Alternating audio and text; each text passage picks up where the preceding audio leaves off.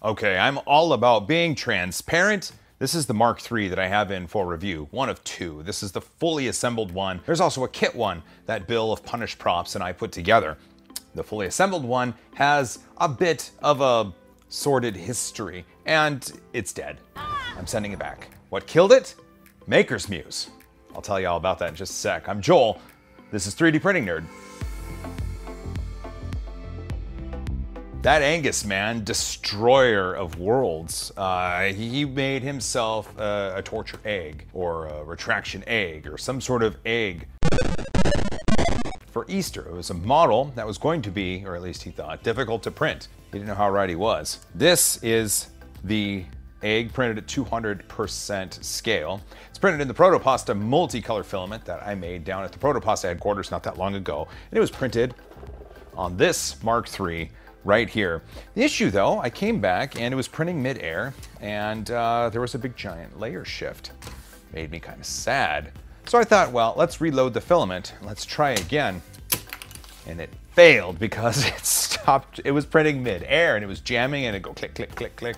So I did it again. And the tolerance, the clearance, or whatever the right word is, it's all correct. So had it worked, it would have been great, but I've been running into issues with this very specific machine.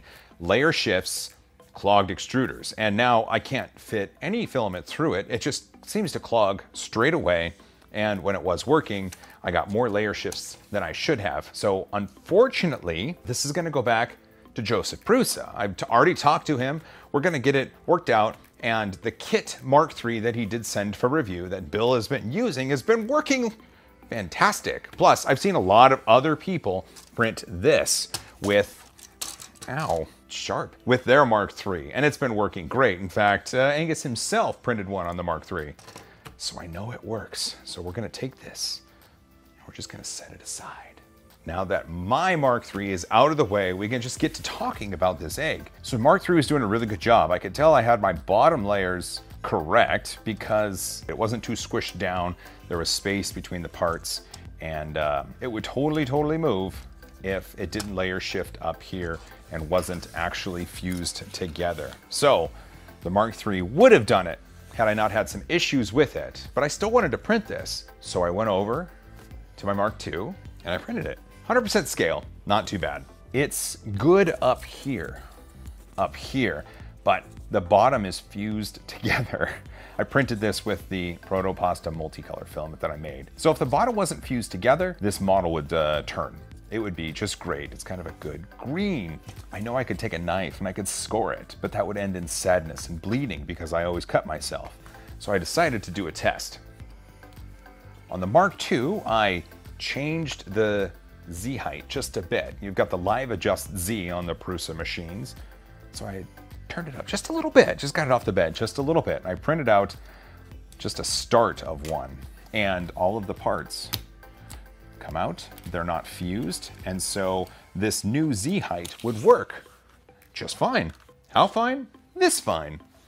This model printed on the Prusa Mark II 3D printer using the proto-pasta multicolor filament that we made. And I always have a problem turning these things. I've got these big meaty fingers and they just don't want to turn anything. Come on, you. I don't know how Angus can be so delicate and turn his. Okay, these 100% eggs just don't work with my digits. My hands are too large for this. I need something a little larger. How about that?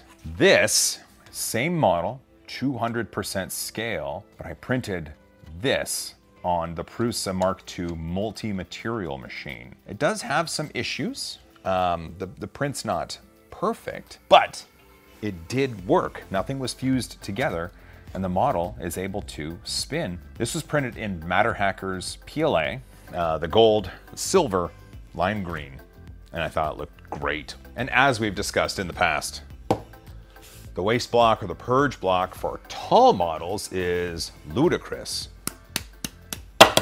It's nearly solid plastic. That is not heavy, nor is it nearly solid plastic. Just had to, you know, extrude some to make sure the color was out before it went to the next one. So tall models are not efficient when it comes to multi-material. However, I didn't care because I wanted it to work, and it did. One more thing. I decided to use some more of that proto-pasta filament, and it's multicolor. I mean, here's blues and greens and yellows, and now it went to pinks, oranges, reds. Oh, and it turns so easily. This is 250% scale, or 2.5x scale, however you want to say it, on the Prusa Mark II, and it's glorious. Plus, it's big enough to where it's easy to turn. Look at that, it's pretty. There you have it. Here's how at least I was able to break my Prusa i3 Mark III 3D printer. Angus has worked fine. It's just a problem with my machine and how it was originally built. But the egg model is cool. Angus has it available. You can click a link, I think, up there or down in the description. That'll take you to his video where he shows you how to get it. And I'd be really curious to see how it does on any of your 3D printers. I'm very curious to see if this could be printed with an SLA printer, maybe the Moai or the Form 2. I'd be curious to see what a really large one would look like on the G-Max. And finally, because of the rings on the bottom, there's 3 different rings. I'm wondering if you could put it on a base that had 3 motorized little wheels that turned at a different rate, and you could animate this. Maybe I could reach out to Adafruit. Maybe they'd help me out with that. Well, there we go. This is the torture egg, the retraction egg, the Maker's Muse egg, the bane of my Prusa existence. I hope you enjoyed this. If you want to support what we do, of course, click links down in the description. Any of those will benefit me and make me smile. But beyond all that, don't forget to hug each other more, because I love you guys. As always, high five. All right, I got all the other stuff filmed. I think we should try to make this work. Let's see. We take all the parts that have been layer separated. Spin this. Oh, forgot one piece right here. There we go. There you go. It's almost like a bowl of sorts. See, plenty of room to shift too. It's an alien.